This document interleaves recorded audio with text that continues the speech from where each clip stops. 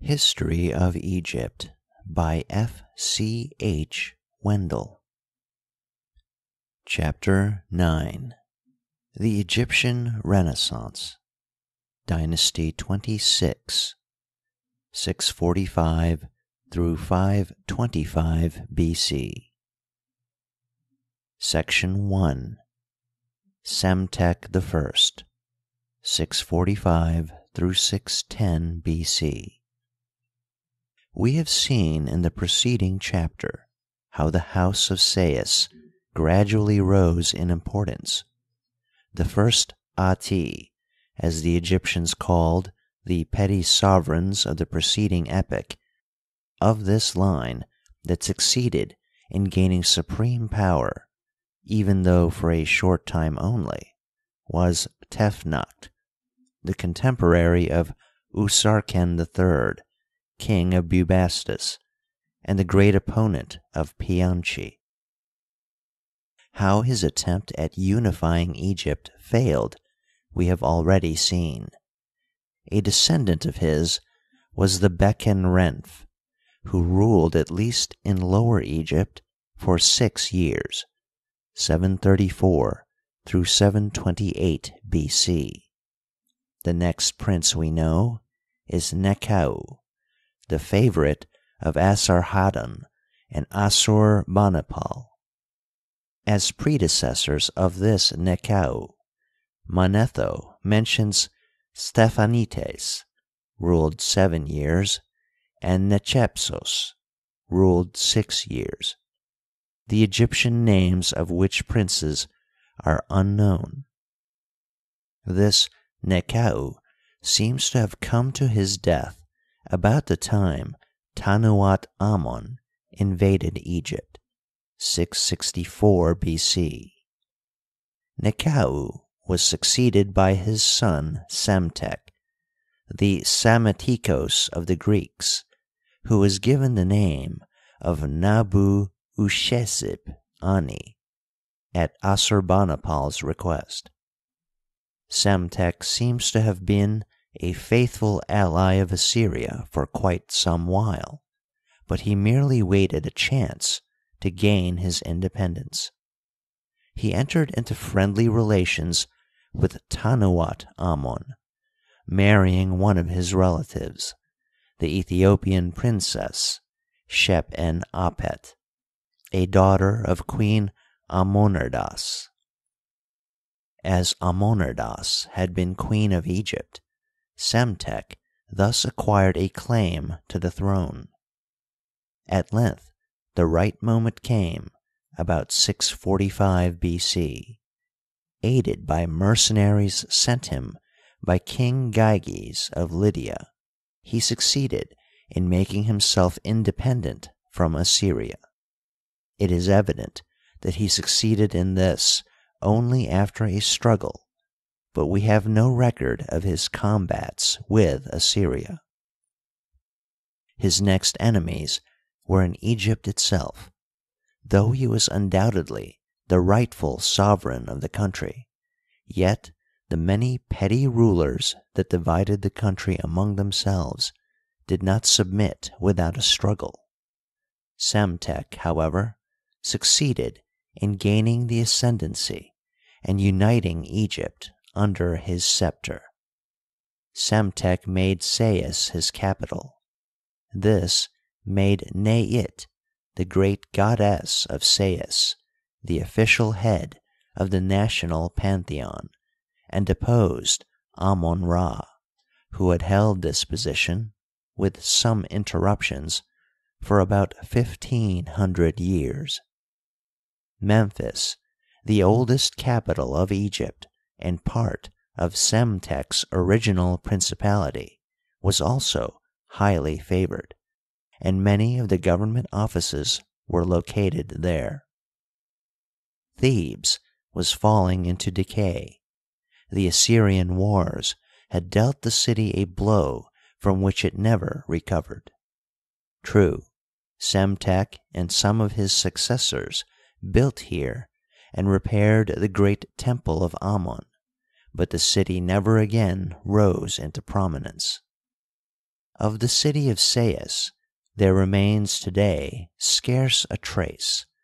The climate and soil of the delta are not favorable to the preservation of ruins, and after the city had once fallen into decay, all traces of it rapidly disappeared. Mindful of the great debt he owed the Greek mercenaries, Psemtek little by little increased them. By this action he incensed the native mercenaries who had hitherto ruled supreme in Egypt.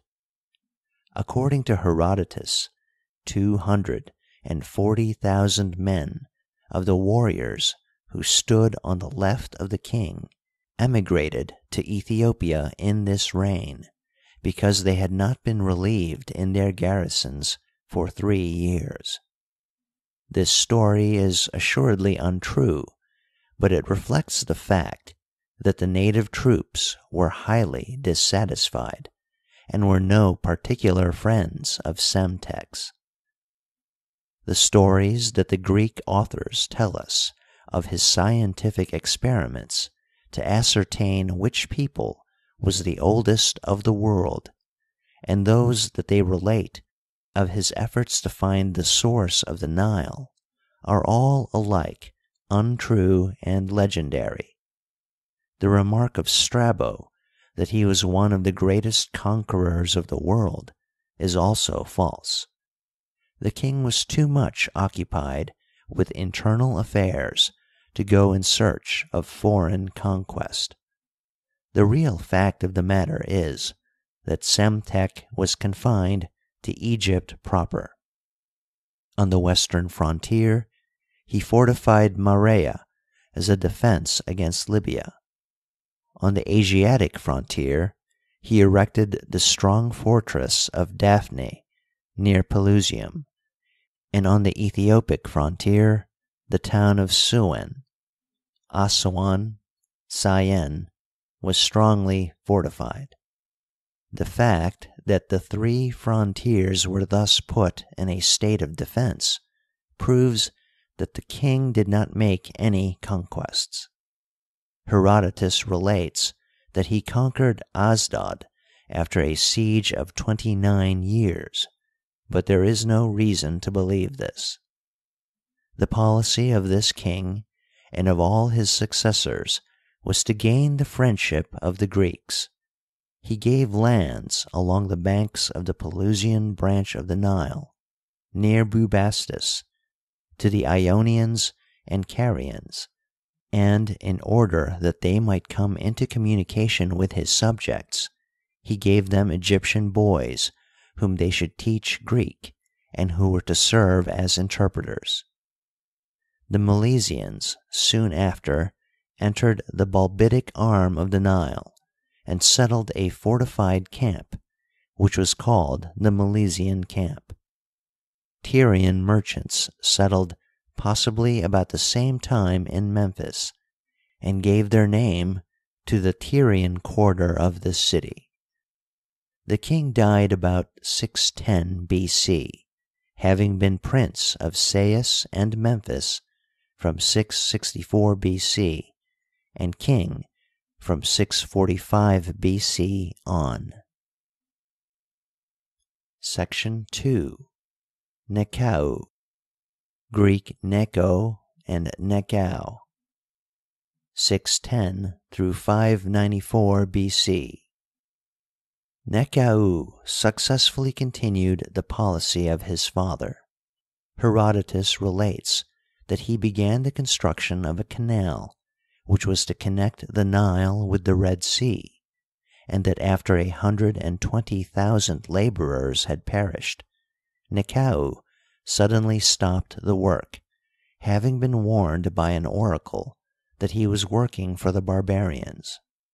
This story is very improbable. A canal connecting the Nile with the Red Sea existed already in the times of Seti I and Ramses II, about 700 years before this time. This canal was mentioned in the Assyrian inscriptions of the 8th century B.C., and it is scarcely possible that it could have disappeared entirely in less than a century. Nekau possibly cleared it of sand and widened it. The story of the enormous number of laborers who perished during the progress of the work and that of the oracle are both utterly false. Herodotus relates a story of a great maritime enterprise undertaken at this time, which seems quite credible.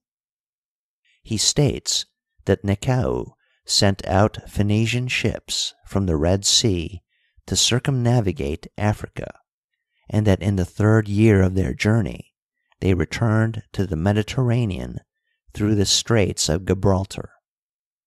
The very fact that Herodotus questions, namely that in circumnavigating Libya, that is, Africa, they had the sun on their right hand, proves that they really did accomplish their task. The same historian relates that Nekau kept fleets of triremes in the Mediterranean and the Red Sea.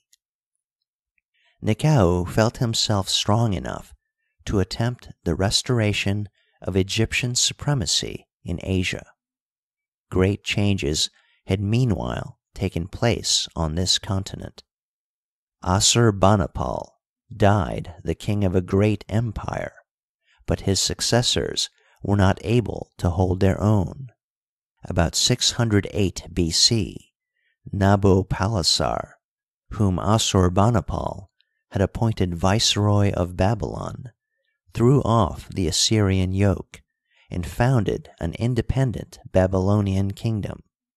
Intent on crushing out the Assyrian kingdom, he allied himself with King Cyaxares of Media, and together they attacked and completely annihilated the Assyrian kingdom. The Medes kept all the land east and north of the Tigris, the Babylonians, Mesopotamia, and Syria. Nekau thought the time had now come to intervene in Asia. Accordingly, in the spring of the year 608 B.C., he invaded the continent. He encountered no resistance until he reached Megiddo. Here, at the very spot where almost 1,000 years before Thutmosis III had defeated the Syrian coalition, King Josiah of Judah had drawn up his army, ready to dispute Nekau's advance. The pharaoh, not wishing to lose time in subduing the petty sovereigns of Syria and Palestine, haughtily ordered the Jewish king to give way. Josiah refused, and was arranging his army for the coming battle when he was fatally wounded by an arrow. The king was brought back to Jerusalem, where he died, and was buried amid the wailings of his people, over whom he had ruled for 39 years. Nekau continued his march to Riblah, near Hamath, where he went into camp. Meanwhile, the Jews had elected Joachas, the son of Josiah, king, but Nekau was dissatisfied with their choice and deposed him, giving the kingdom to his older brother Joachim, and levying a heavy contribution on the land. Excepting Judea, Gaza was the only state that offered any resistance to the Egyptians.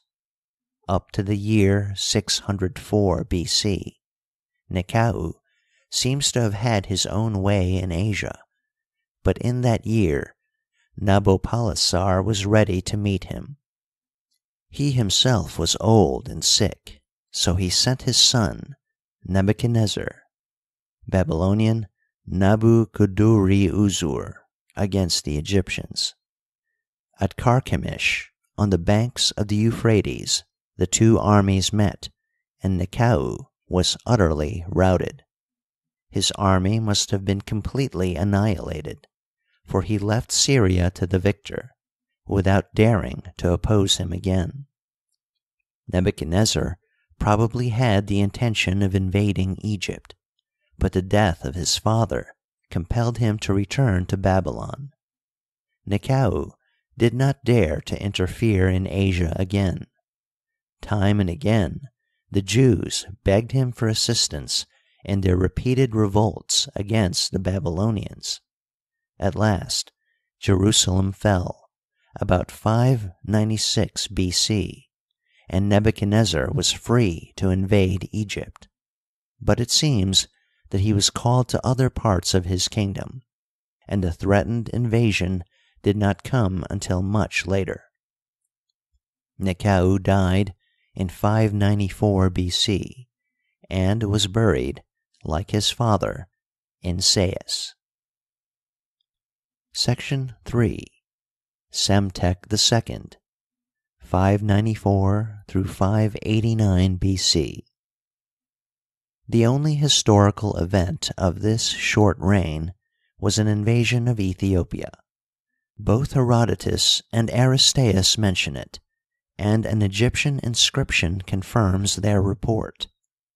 Late in this reign, General Nes-Hor was sent against the Ethiopians, and the war was finally brought to a close early in the following reign. It may be that the trouble with Ethiopia had begun already in Nekau's time, and this would account for his otherwise incomprehensible policy with regard to the Jewish rebellions.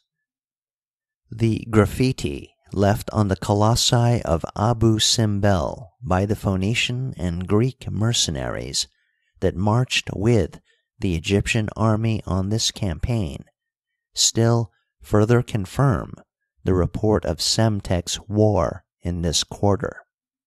Despite his short reign of only 6 years, this pharaoh was an active builder, restoring and repairing temples in all parts of Egypt, from the Delta to Nubia. Section 4. Ouahabra, Greek Apries, 589 through 564 B.C. Early in this reign, Nes-Hor brought to a successful conclusion the Ethiopian War begun in the reign of Psemtek II. Ouahabra thought matters in Asia favored an intervention on his part. In Judea, important changes had taken place in the times of his predecessors. Joachim, the king whom Nekau had appointed, was deposed in 597 B.C. after a reign of 11 years, and Joachim, his son, put in his place by Nebuchadnezzar. Soon after, he also was deposed, and Zedekiah put in his place. Zedekiah, 596 through 586 B.C., was not the man the Babylonian king had thought him. He determined, despite the warnings of the prophets, to win the independence of his kingdom. Ouahabra now came to his aid and began a war with Tyre. Sidon was taken, and a Cypriot fleet that opposed him was utterly defeated. Although thus far successful, the pharaoh withdrew soon after on the approach of the Babylonians. Meanwhile, Zedekiah had begun the war, but Jerusalem was soon invested, and, after a spirited resistance, was taken, July 587 B.C., while Ouahabra did nothing to assist his sorely beset ally. Zedekiah was deposed and blinded, and Gedaliah was set on the throne. He was assassinated by a descendant of the family of Ishmael, who was soon after compelled to fly the country. He and his friends went to Egypt, where Ouahabra received them kindly. Soon after, Ouahabra began a war which promised better results. A war had broken out between the Greek city of Cyrene, which lay on the northern coast of Africa, west of Egypt, and the Libyans. The Libyan king Adikram placed himself under the protectorate of Egypt, and an Egyptian army was immediately sent out to aid him. At the town of Irsa, on the well of Thestis, a battle ensued in which the Egyptian army was annihilated. This account, taken from Herodotus, is probably correct, but the rest of his account is certainly false. He relates that the Egyptians were furious over the defeat and declared that Apries had sent out the native troops in order to have them annihilated, so that his rule over the rest of the Egyptians might be the more secure. This is entirely unnatural. In Egypt, the pharaoh was an absolute ruler. He was considered as the son of the god Ra and the incarnation of the god Horus, and it would not have been at all necessary for him to destroy the national troops in order to strengthen his rule. The troops, according to Herodotus, also murmured, and the king sent an officer named Amasis, Egyptian Akhmes, to quiet them. While he was addressing them, a soldier, stepping behind him, placed a helmet on his head and proclaimed him king. The rest of the army shouted their assent, and Amasis, gladly accepting the election, placed himself at their head and marched against the pharaoh. A messenger sent by Apries was sent back with a sarcastic reply. Apries now prepared for battle, and collecting his Greek mercenaries to the number of 30,000, marched against his rival. At Mo-Memphis, on the Canopic branch of the Nile, the armies met, and Apries was, after a well-contested battle, defeated, captured, and brought to Memphis, where he was kept in prison for a while, but was finally delivered up to the angry populace and strangled. This story is utterly false from beginning to end, as are also the many anecdotes the Greek writers tell of Amasis. We know, however, that Ouahabra, about 6 years before his death, appointed Akhmes II co-regent. Akhmes was wedded to Anchnes-Nefer-Ab-Ra, a daughter of Psemtek II, and to Neit-Akert, a sister of Ouahabra. These facts completely refute the Greek legends.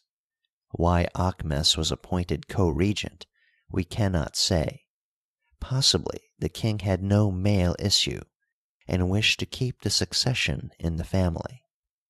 In the time of their joint reign fell Nebuchadnezzar's invasion.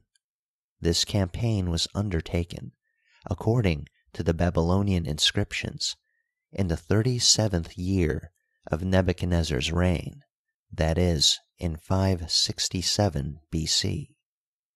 The Babylonians found little or no resistance, and easily succeeded in overrunning and plundering the whole land as far as Assuan, and then retired either voluntarily or after having been defeated by Nes-Hor. Be that as it may, the Babylonians never again entered Egypt.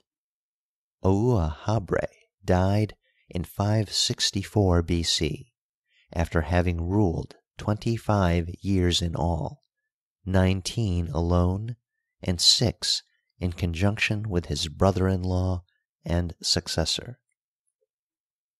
Section 5. Akhmes II, Amasis, 564 through 526 BC. This pharaoh came into still closer connection with the Greeks than any of his predecessors. The many anecdotes the Greek authors tell of his private life and family relations are all untrustworthy, as are also the reports that Pythagoras, Solon, and Thales visited Egypt in his reign. Solon is even said to have copied from Amesis's laws one of the laws he promulgated at Athens in 594 BC, a statement that is, of course, absurd. Further, this king is said to have entered into friendly relations with Cleobulus, Bias, and Pittacus, and to have foreseen the downfall of Polycrates. All of these stories, which are, by the by, chronologically impossible, have a direct tendency, namely, to prove that all of the knowledge and philosophy of Greece was derived from Egypt, Amasis being the king best known to the Greeks. They placed the Egyptian voyages of their sages in his reign. We have already alluded to these traditions in the introduction. More credible are the accounts the Greek writers give us of his wars. He fought against the Arabians, that is, the Asiatics, and in order to increase the valor of his troops, he had the statues of the chief divinities set up behind their ranks, so that the troops believed the gods themselves were observing them. He next sent out a fleet against Cyprus that succeeded in subduing the Cypriot cities, which remained Egyptian dependencies for some time thereafter. This expedition was most probably undertaken as part of Egypt's work in the great coalition which had been formed for the purpose of checking, if possible, the rise of the new Persian monarchy. This coalition was joined by Egypt, Lydia, Babylon, and Sparta. The object was to attack Persia from 3 sides at once, and, had the allies acted in concert and not wasted valuable time over their preparations, they might have crushed Cyrus. As it was, Croesus moved before the others were ready, and all the help he could get from his allies consisted in a detachment of troops sent him by Aahmes. In the spring of 546 BC, he entered Cappadocia, devastated the country, and captured the strong fortress of Pteria. Now was the time for Aahmes and Nabu-Naid, king of Babylon, to act, but it was impossible for them to concentrate their forces and to cooperate properly.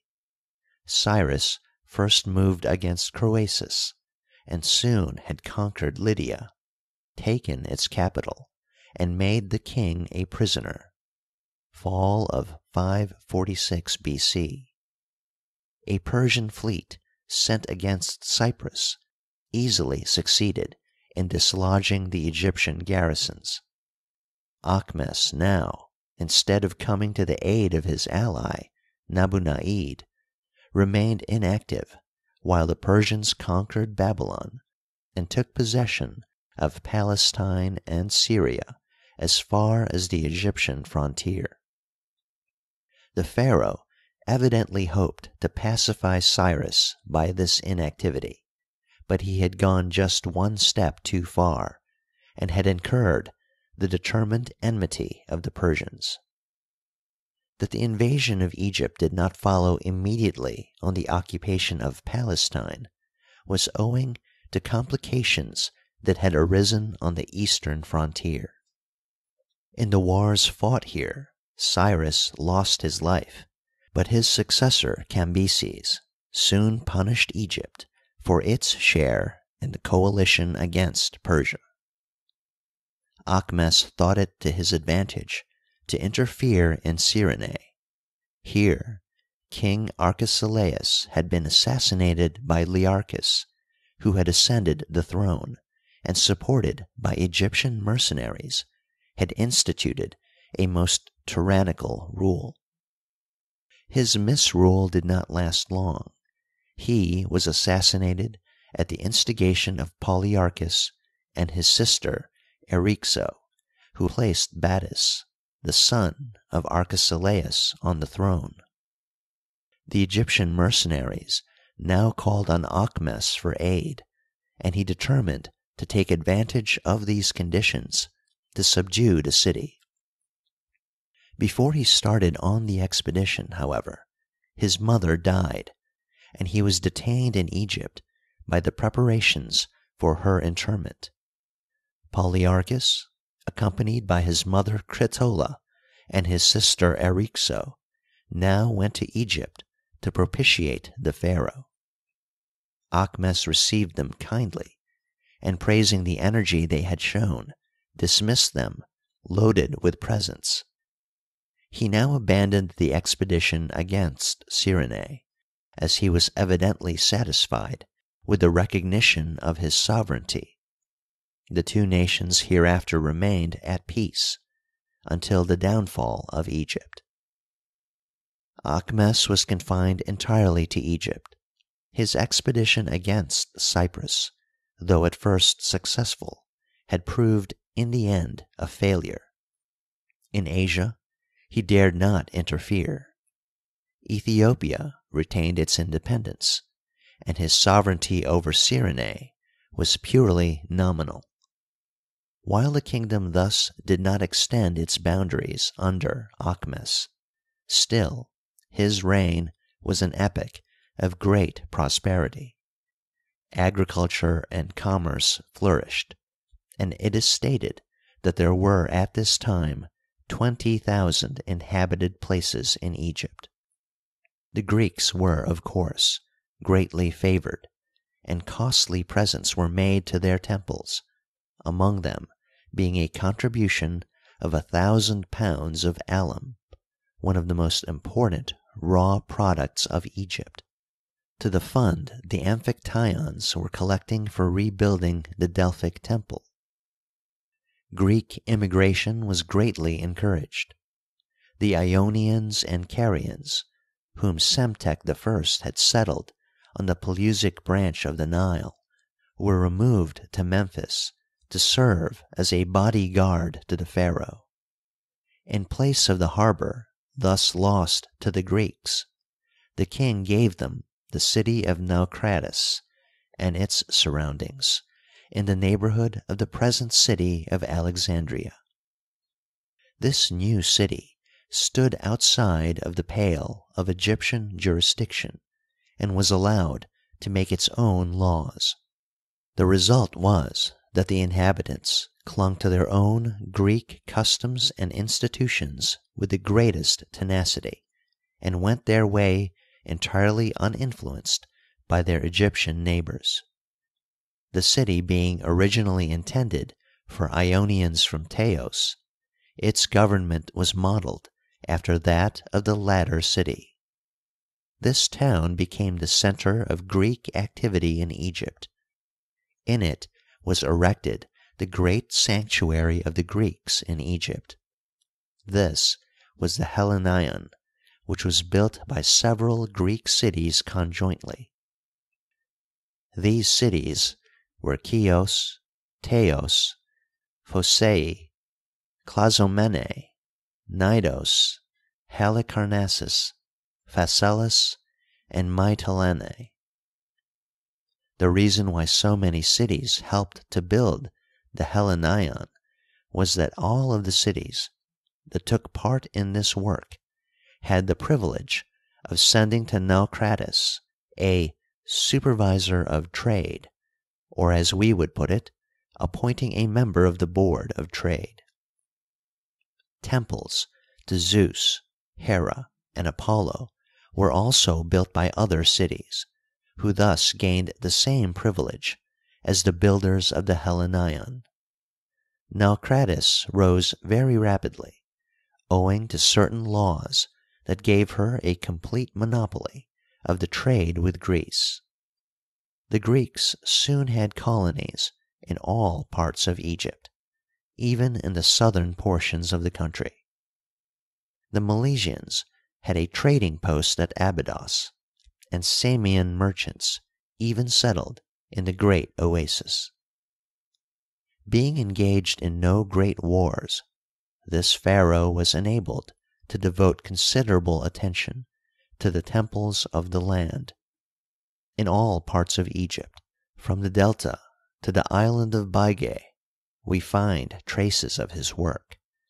He died 526 B.C., after having been co-regent of his brother-in-law for 6 years and sole ruler for 38 years. Section 6.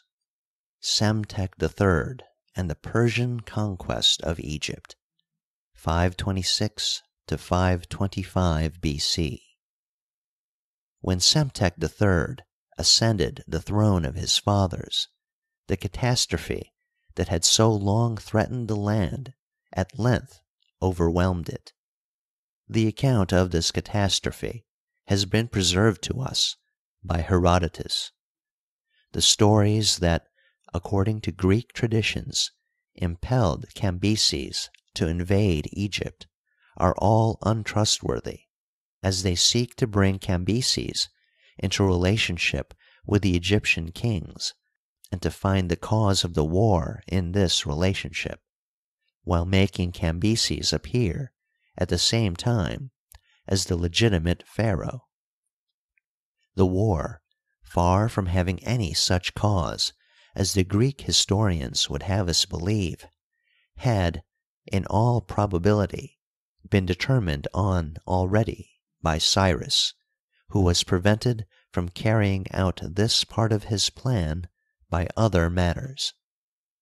Cambyses was free to attack Egypt, and he had ample cause for war in the fact that Egypt had been the ally of his father's worst enemies, King Croesus of Lydia and King Nabu-Naid of Babylon. Accordingly, Cambyses began making active preparations for the war, and everything indicated that he was going to have a hard time of it. The eastern frontier of Egypt was protected by the Syrian desert that skirted it, to cross which was a task of no small difficulty.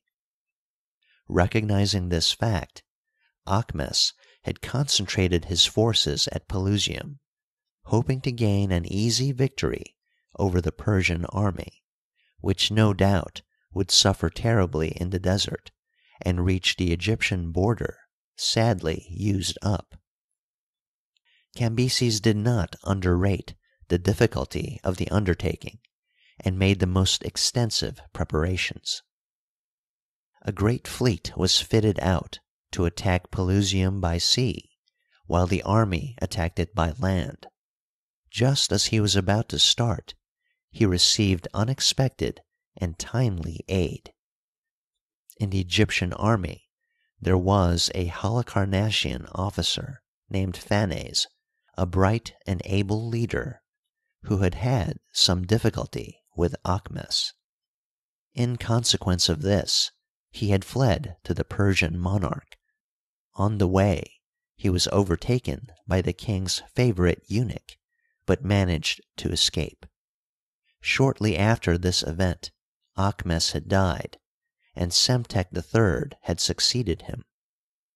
Phanes not only betrayed to the Persians all the secrets of the state, but he also showed them the means of crossing the desert without great loss. To accomplish this, envoys were sent to all the Bedouin sheiks of the desert, and treaties were concluded with them. They agreed to furnish the army with camels and water, and thus the Persian army was enabled to cross the desert and to reach Pelusium with but little loss. The battle that ensued was waged with great fury, but finally, after both sides had lost heavily, the Persians were victorious, and the Egyptians fled from the field. Pelusium surrendered soon after. A ship was now sent to Memphis, whither the pharaoh had fled, to demand the city's surrender. When it entered the harbor of Memphis, the garrison boarded it, killed the crew, and destroyed the vessel.